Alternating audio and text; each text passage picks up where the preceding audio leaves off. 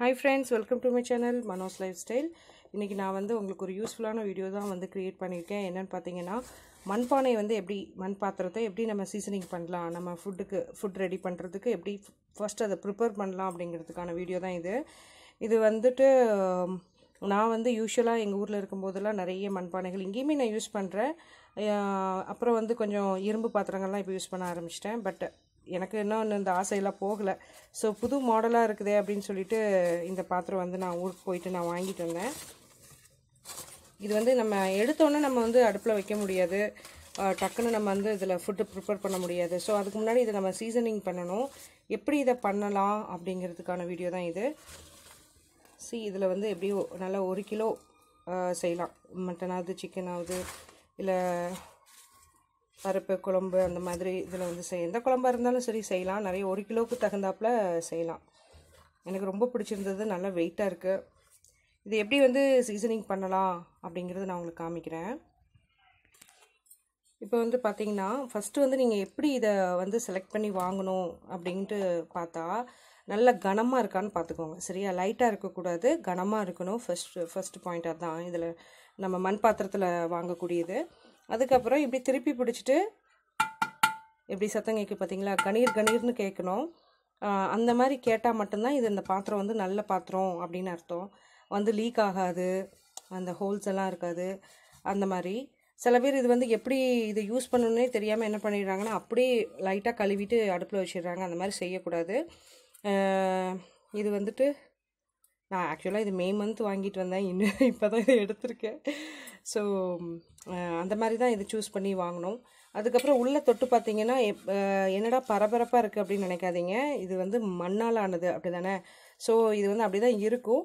நீங்கள் யூஸ் பண்ண தான் நல்லா வலுவலுன்னு ஆகும். அப்போ தான் நல்லா எண்ணெயெல்லாம் ஊறாமல் நல்லாயிருக்கும்.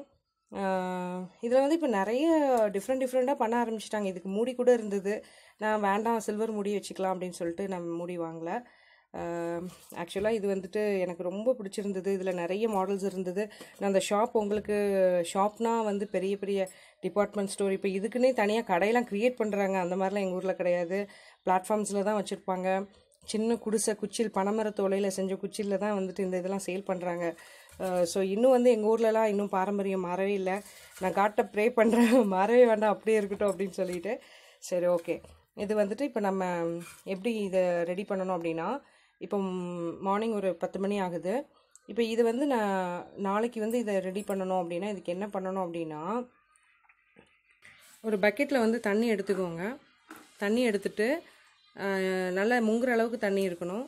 இதை வந்து அந்த தண்ணிக்குள்ளே டிப் பண்ணி வச்சுருங்க.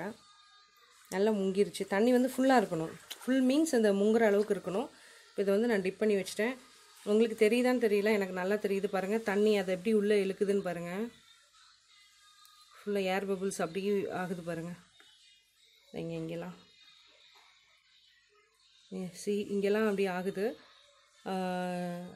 அது ஃபுல்லாக தண்ணியை உள்ளே இழுத்து அதுக்கப்புறம் என்ன பண்ணணும்னா ஃபுல்லாக கட்டி ஆகிக்கும். இந்த ஓட்டைகள் சின்ன சின்ன துளைகள்லாம் இருக்கும் இல்லையா, அதெல்லாம் வந்து என்ன பண்ணிக்கணும், தண்ணியை உள்ளே இழுத்து நல்லா இறுக்கி பிடிச்சிக்கும். அதுக்கப்புறம் இது வந்து ஒரு 12 மணி நேரம் இதுக்கு தண்ணிக்குள்ளே இருக்கணும்.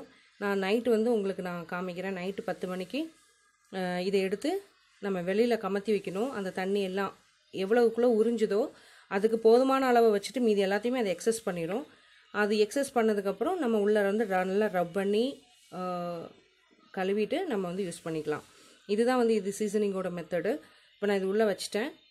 இன்னொரு நைட்டு 10 o'clock நான் உங்களுக்கு காமிக்கிறேன் இது எப்படி என்ன கண்டிஷனில் இருக்குது அப்படின்ட்டு. ஓகேயா?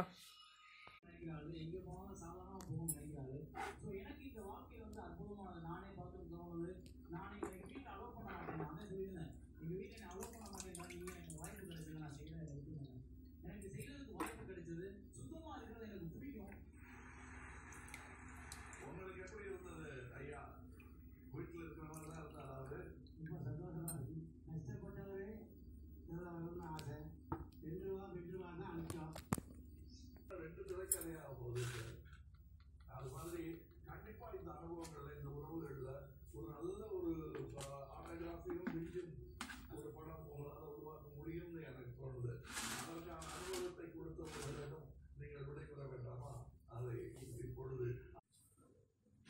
எஸ் ஆஃப்டர் 12 ஹவர்ஸ்க்கு அப்புறம் நம்ம இது பார்க்குறோம். நல்லா தண்ணியெல்லாம் நல்லா வடிஞ்சிருச்சு, நல்லா எவாப்ரேட் ஆயிடுச்சு. Okay good. இப்போ சூப்பராக இருக்குது. இப்போ இது வந்து அடுத்த ஸ்டெப் என்னென்னு பார்த்தீங்கன்னா, இது வந்து நம்ம அடுப்பில் வச்சு ஹீட் பண்ண போகிறோம். ஹீட் பண்ணும்போது அந்த கேப் எல்லாமே கொஞ்சம் டைட் ஆகும். இப்போ வந்து ஃபுல்லாக அந்த போர்ஸ் எல்லாம் ஓப்பன் ஆகிருக்கும் இல்லையா, அதுக்கப்புறம் நம்ம அடுப்பில் வச்சு ஹீட் பண்ணிவிட்டு சீசனிங் ஃபுல்லாக இதில் வந்து கொஞ்சம் நெருப்பு சூடு ஏற்றும் போது அந்த ஹோல்ஸ் எல்லாமே நல்லா டைட் ஆகும். நான் உங்களுக்கு காமிக்கிறேன்.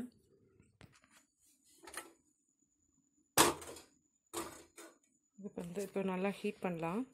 இப்போ நான் வந்து ஒரு சின்ன பிட்டு வந்து காட்டன் எடுத்திருக்கேன். இந்த காட்டன் வந்து நம்ம இதில் வந்து வச்சு எரிக்க போகிறோம். அப்போ தான் அது வந்து ஃபுல்லாக இந்த கீழே அடியில் வந்து நம்ம நெருப்பு கொடுக்கும்போது அடியிலையும் ஹீட் ஆகும், மேலேயும் வந்துட்டு நல்லா சீசனிங் ஆகும்.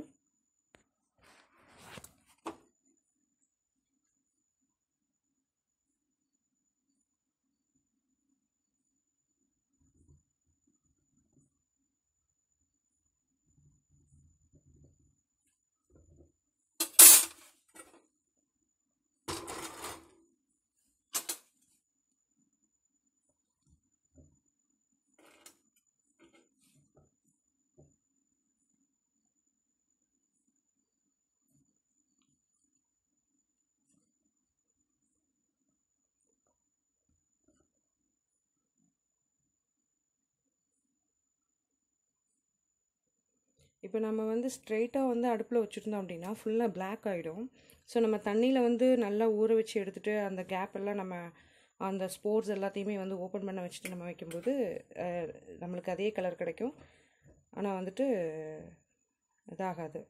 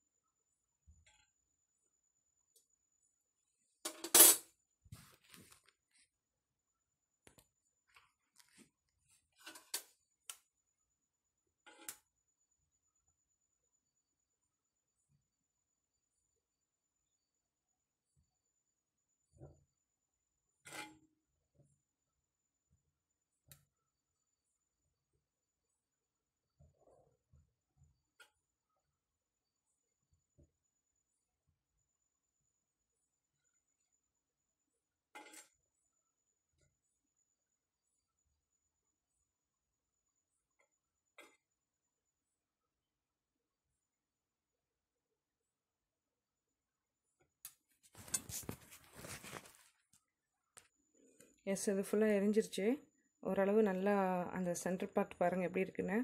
இது வந்துட்டு இது கொஞ்சம் நல்லா கூல் ஆகட்டும். அதுக்கப்புறம் நம்ம நல்லா தேய்ச்சி கழுவிட்டு நான் வந்து உங்களுக்கு எப்படி இருக்குது அப்படிங்கிறத நான் காமிக்கிறேன். இது ரொம்ப சிம்பிள் தான். நீங்கள் வந்து இதை நீங்கள் மெயின்டைன் பண்ணுறதுல தான் இருக்குது. ஏன்னா இது வந்து சொல்லுவாங்களே, கீழே போட்டால் பொத்துன்னு போயிடும் அவ்வளோதான். ஆனால் நம்ம யூஸ் பண்ணுறதுல மெயின்டைன் பண்ணுறதுல தான் இருக்குது. அதுவும் இல்லாமல் இது நம்ம ஆரோக்கியமான ஒரு விஷயத்தை நம்ம எவ்வளோக்குள்ளே மெயின்டைன் பண்ணுவோம் இல்லையா. நமக்கு நம்ம ஹெல்த்துக்கு நல்லது அப்படின்னா கண்டிப்பாக நல்லபடியாக அதை டேக் கேர் பண்ணிப்போம்ல. அந்த மாதிரி நினச்சி நீங்கள் இதை வந்து யூஸ் பண்ணுறதுக்கு பழகிக்கோங்க. பழக பழக உங்களுக்கே ரொம்ப பிடிச்சிடும். எந்த ஒரு டிஷ் பண்ணாலும் ரொம்ப டேஸ்டியாக இருக்கும். நம்ம ஃப்ரை பண்ணுறது அந்த மாதிரி ஐட்டம்ஸ் இதில் பண்ண முடியாது. ஆனால் வந்துட்டு குழம்பு, மீன் குழம்பாகட்டும், இல்லை மட்டன் குழம்பு, சிக்கன் குழம்பு, எந்த குழம்பாகட்டும் இதில் வச்சு சாப்பிட்டு பாருங்கள். அதோட ருசியே தனி, அவ்வளோ நல்லாயிருக்கும். நான் உங்களுக்கு இதை ஆற விட்டுட்டு, கொஞ்சம் சூடாக தான் இருக்குது, ஆற விட்டுட்டு அதுக்கப்புறம் நான் உங்களுக்கு இதை வாஷ் பண்ணிவிட்டு எப்படின்னு காமிக்கிறேன். இது சீசனிங் முடித்தாச்சு. நான் நல்லா ஹீட் பண்ணிட்டேன், உங்களுக்கு காமிச்சேன் இல்லையா. இப்போ எல்லாமே நல்லா ரப் பண்ணி உள்ளே இருக்கிற அந்த ஆஷ் எல்லாம் க்ளீன் பண்ணோம் இல்லையா, நல்லா ரப் பண்ணி சீசனிங் பண்ணி முடித்தாச்சு. நம்மளுக்கு நல்லா இப்போ யூஸ் பண்ணுறதுக்கு தோதுவான பாத்திரம் நம்மளுக்கு கிடச்சிருச்சு. இப்படி தான் வந்துட்டு மண் பாத்திரம் வந்து நீங்கள் வந்து சீசனிங் பண்ணணும். சரிங்களா. கண்டிப்பாக இந்த வீடியோ உங்களுக்கு யூஸ்ஃபுல்லாக இருந்திருக்கும்னு நினைக்கிறேன்.